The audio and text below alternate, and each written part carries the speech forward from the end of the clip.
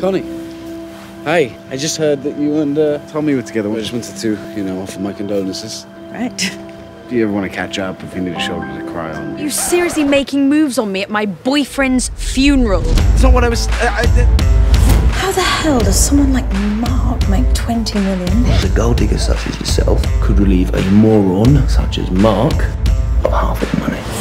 Would you be free to meet up? You once told me that if there's something in life that you want, you have to take it. Yes. She's awesome. Is she, though? She's made me happier than I've ever been. Thank you. Morning. How stupid does he think I am, assuming I don't know anything about his deal? She's a bit of a shit. She wants to marry me just because she thinks it's going to make her rich. Oh, I'm going to make her go through hell for it.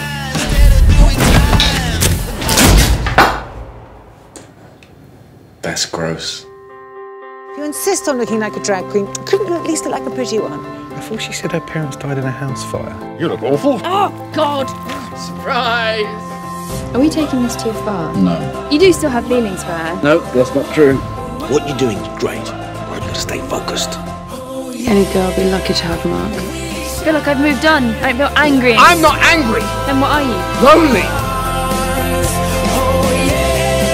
Is there anyone here present who knows any reason why Connie and Mark cannot be joined in marriage? Anyone seen Beefcake? I think I saw him going for a run. You can jump.